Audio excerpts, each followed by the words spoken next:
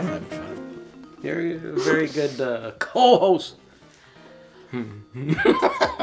Hi, my name is Felicia. And my name is Giancarlo. And this is our review of Amerigo.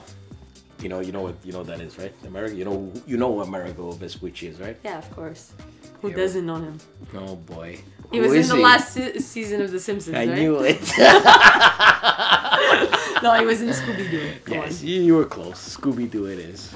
Okay, so what is he? He's a real guy as well. It's a true story too. Yeah, of course, Amerigo. No, you don't know. You know what Amerigo is. I honestly... Amerigo. He was the explorer that started settling America. That's why America is called after him. Amerigo. Amerigo Okay, Vespucci. so after... He's in Italian. He's one of us. He's one of us. He's one of us. Represent. So after Christopher Columbus was Amerigo. That's correct. Hence l'America. Si, signora. In Amerigo, players will navigate and discover new lands to settle in, rich in valuable resources. In the box, you'll find these components to set up. 16 island tiles, which you'll place in the grid depending on the number of players you are. 8 frames to be placed around the island tile. 4 time markers, which you'll place in ascending order on its space. 5 treasure chests, which you'll place on islands with 20 or more land spaces on them. 40 commodity tokens for 5 different types: cotton, tobacco, cinnamon, coconut, and coffee. Place one of each type on their matching icons on the board. 37 neutral landscape tiles and a planning token, which you'll place near the board.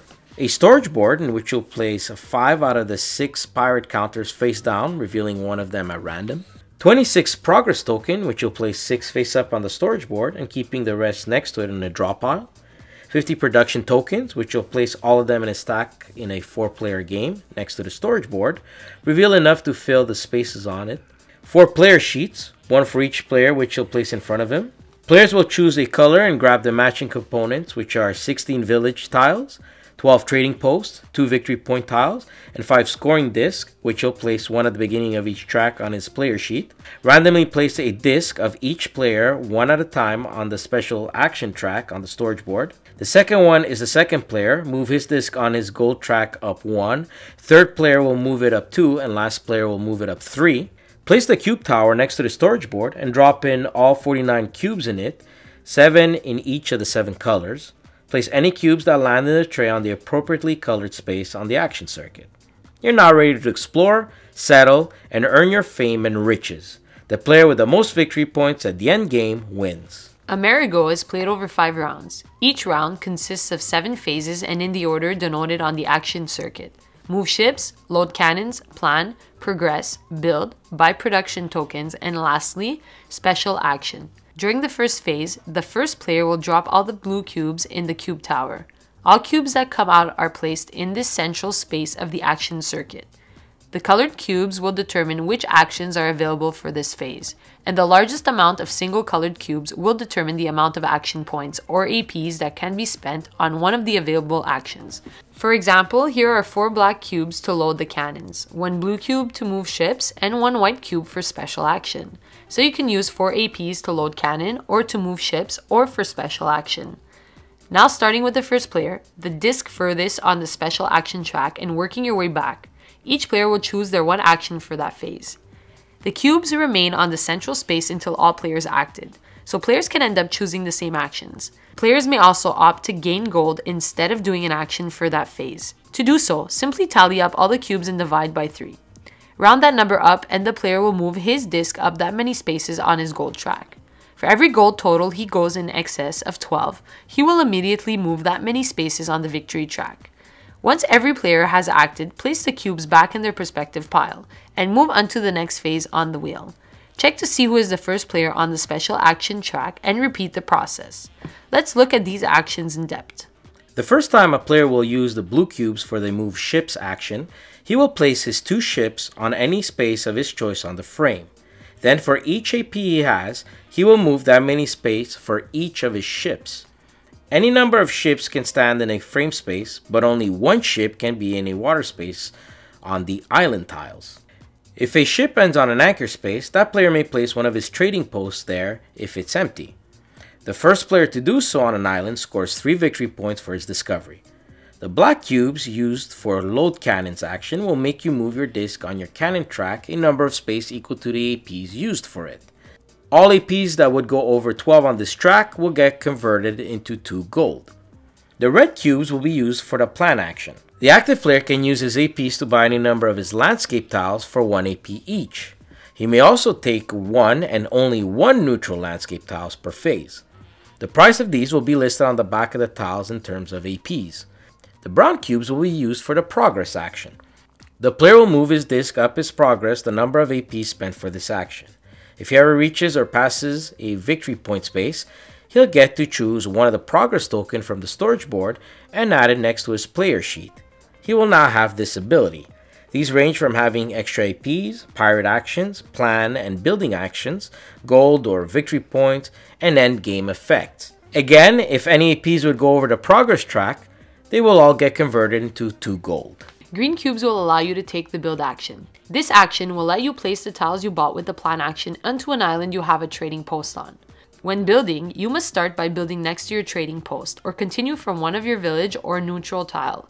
Building on a commodity token will let you take it and place it in its appropriate space on the player sheet. You can also build over an empty trading space to cut off any other players from getting on that island. A player can build as many tiles as his AP allows. Furthermore, he'll receive a number of victory points listed on the back tile. The far left one for small islands, 19 land spaces or less, and the far right bigger one for big islands, 20 or more land spaces. Should a player fill all the land spaces of an island, he will complete it. First, he'll grab the black treasure chest from big islands. He can trade this in any time for 3 gold. Next, he'll score victory points. He will score 3 VPs for completion.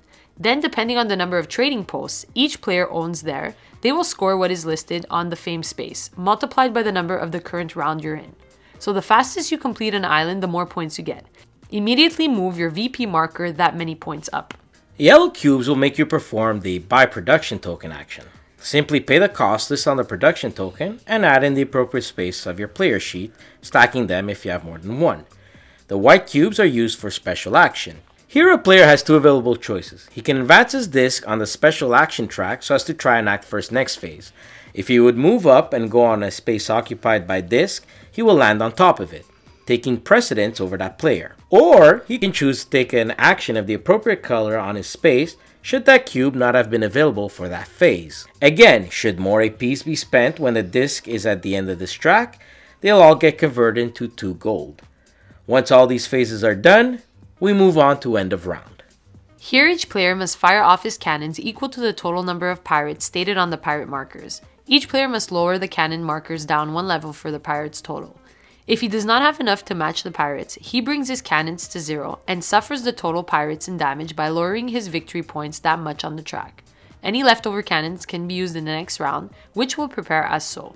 First, reveal a new pirate marker. Then remove all progress tokens from the right half on the board.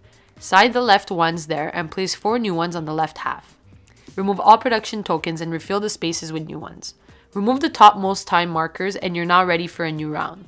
At the end of the 5th round, game and triggers and players will count their VPs, adding them to the track. First, convert any treasure chest and progress tokens that give you gold. Every gold over 12 converts into 1 VP. Then each player will multiply the number of commodity tokens by the number of production tokens for each type of goods.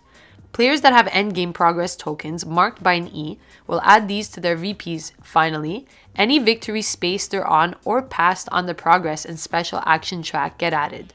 The player with the most wins. Stefan Feld quickly became a household favorite designer here at Board to Death, and he doesn't disappoint in Amerigo. This big box comes with lots of good quality components. Not much on the artwork side for this, but it does serve for a more practical nature, making icons easy to associate with their effects.